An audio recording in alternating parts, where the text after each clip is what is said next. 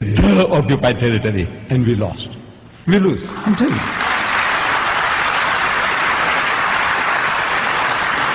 No, they beat us. They beat us. Our cousins, Allah has gifted them.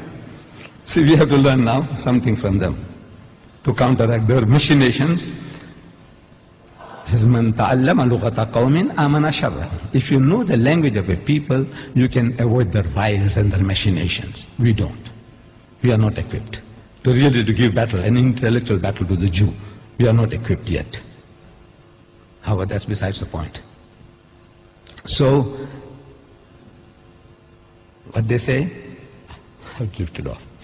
Look, by the way, on Friday we had this meeting here. Our chairman was saying that tonight's meeting, 4 to 6 weeks' time, he'll get the videotape. You said something like that for tonight's meeting. This meeting on Friday, 4 days' time, tapes are available outside. 4 days, they're here.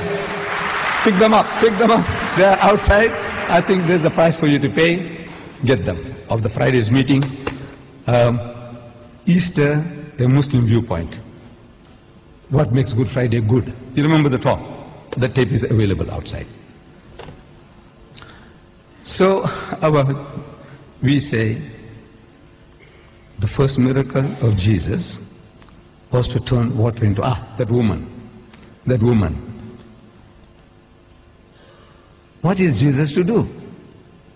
So he says, let him who is free from sin cast the first stone.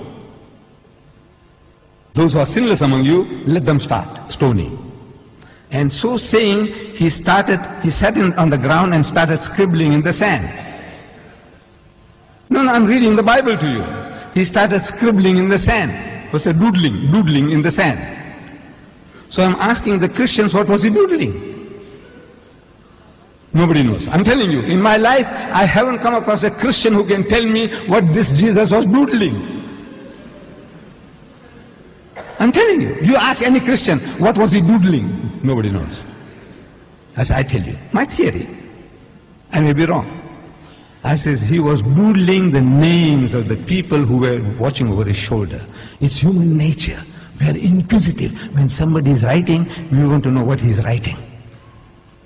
So, these accusers of that woman, they're watching what they're writing. He's writing combination of names. This guy, watching over his shoulder, his John.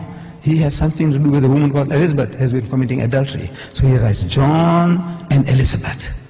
The guy says, this guy knows about me. Shh, out he goes. He knows about me. Next guy is Matthew.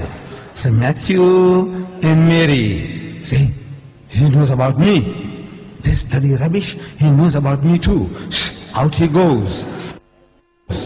Everybody who's looking over his shoulder through prophetic knowledge, he is able to put down those combinations. You, whoever you are Smith. It says the Smith fellow has something to do with Rosetta or whatever.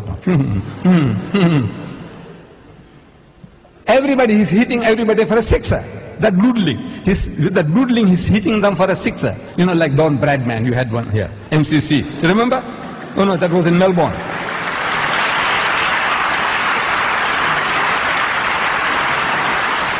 I'll just tell you something amusing about Don Bradman. I was young, I was a schoolboy. I used to read in the newspapers, it's MCC versus England. They're having it out in England. MCC. Say MCC, Muslim Cricket Club.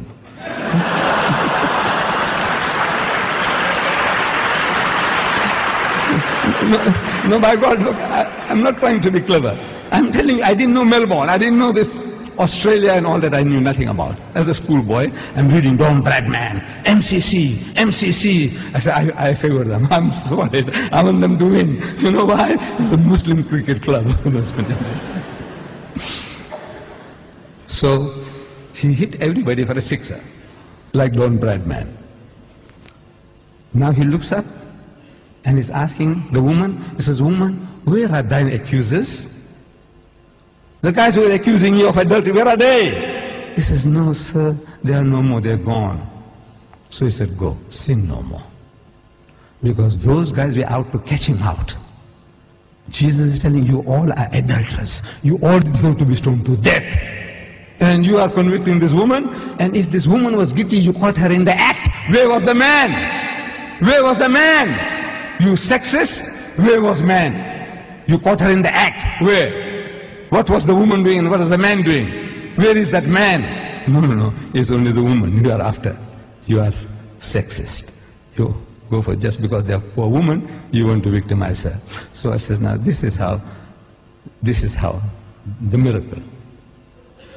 So Jesus Christ, he tells his mother, what have I got to do with thee? He calls woman, where are thine accusers? Same word he uses for his mother, woman.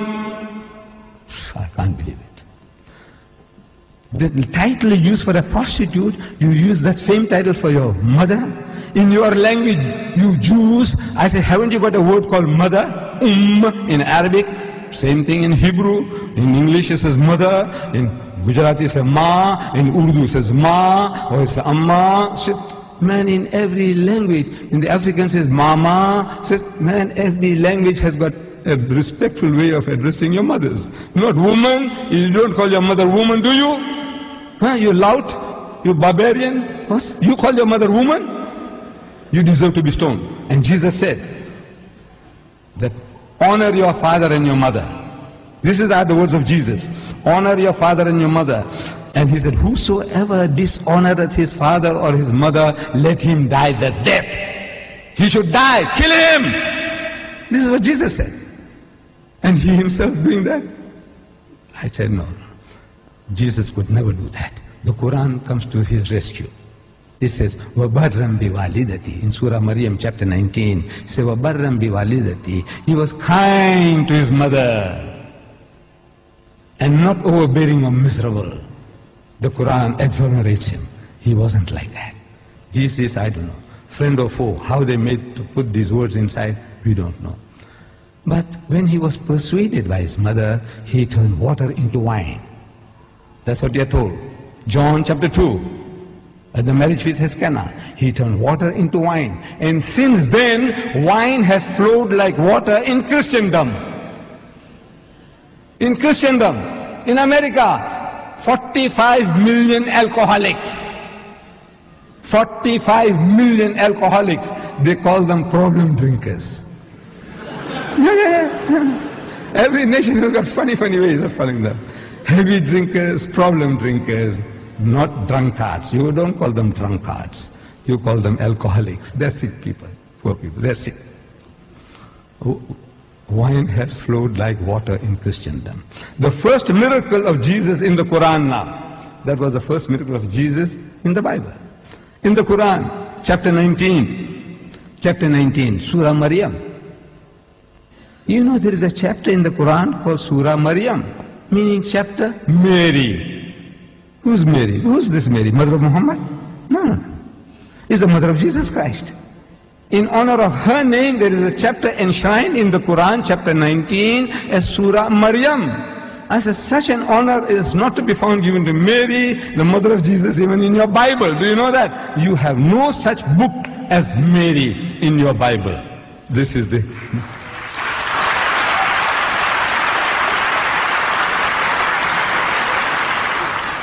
This is the King James Version, the Protestant Bible, 66 books. It starts with Genesis, Exodus, Leviticus, Numbers, Deuteronomy, and then Matthew, Mark, Luke, John, Peter, Paul, James. Mary is not one of them. Mary is not one of them. In the Roman Catholic Bible, same. Mary is not one of them. In the Quran, you have a chapter called Maryam. Surah Maryam, chapter Mary. Ayah number 23. That after the birth of the child, the circumstances being peculiar, the Quran says she had retired to a remote place in the east. After the birth of the child, she brings the baby and she comes to her village, carrying the infant in her arms. It says, فَأَتَتْ بِهِ قَوْمَهَا تَحْمِلُهُ. At length, she brought the babe to her people, carrying him in her arms. قَالُوا.